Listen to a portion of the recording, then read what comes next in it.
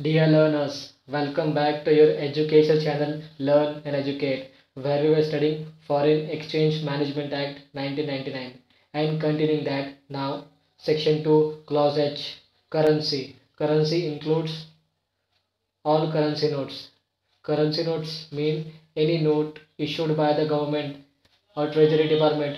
It holds the legal tender for the value of the money on the currency notes. Legal tender is a coin or a note that is a legally binding term for the discharge of the debt.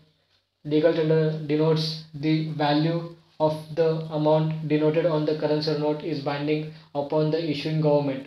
Postal notes. Postal notes is a postal order. It is a financial instrument usually intended for sending money through the mail. Postal orders. Postal orders is a type of the money or order usually intended for sending the money through the mail.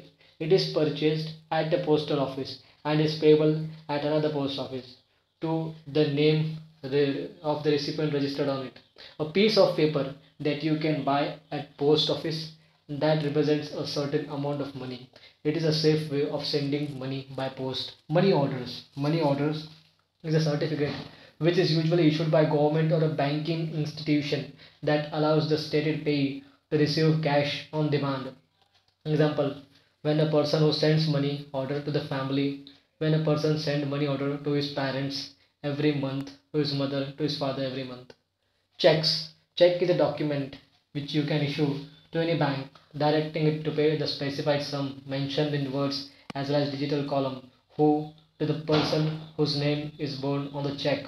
Checks are a negotiable instrument. Bank draft. Bank draft is a check provided to a customer of a bank or acquired from a bank for remittance purposes. A normal check represents an instrument to transfer for a sum of money from a drawer's account to a payee. Traveler's check. Traveler's check is a check that you can change into a foreign money. Traveler's check is a check where a person who is traveling from one country to another, he can change his money from one currency to another to a foreign currency where you are traveling in the other country. Now, the letter of credit.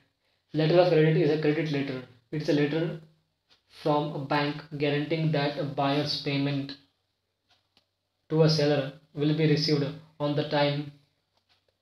Credit cards. Credit card is a type of the credit facility which has been provided by the banking that allows the customer to borrow funds with a pre-approved credit limit which is allotted to him while approving the credit card policy.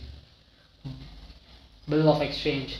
Bill of exchange is an instrument in writing which is containing an unconditional order signed by the maker directing a certain person to pay on demand or at a fixed determined future time certain sum of money.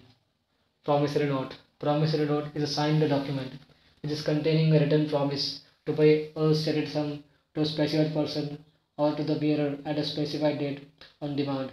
Thus, currency includes all the currency notes, postal notes, money draft, money order, traveler's check, letter of credit, bill of exchange, promissory note, credit cards, check, traveler's check, bank draft, etc. or other similar instruments which may be notified by the Reserve Bank of India. The Reserve Bank of India is the apex banking institution, is the banker to the government, it is a bank of all the banks. It is a banker's bank. Therefore, any instrument which has been notified by the Reserve Bank of India shall be currency, like currency notes, postal orders, money orders, checks, bank draft, traveler's check, letter of credit, promissory note, bill of exchange, credit card, and so on, which instrument has been notified by the Reserve Bank of India.